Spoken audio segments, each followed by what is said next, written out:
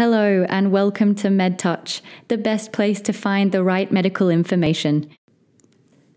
Have you ever had your heart broken, lost someone you loved, or perhaps failed at something you put your heart and soul into? Chances are you have.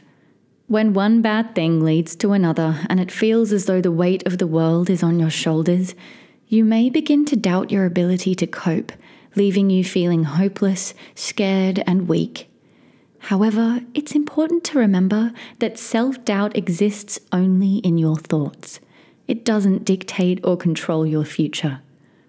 To prove this, just think of all the tough times you've already been through and how you've always made it through to the other side. This is the only evidence you need to prove to yourself that you're stronger and more resilient than you think. If you're having trouble believing in yourself, make a list of all your successes, or ask someone you trust to remind you of all the amazing things you've accomplished. Keep the list handy and read over it when you find yourself feeling down. Be kind to yourself and give yourself a chance to prove just how strong you really are. Because if you don't try, how will you know what you're capable of? Thanks for watching.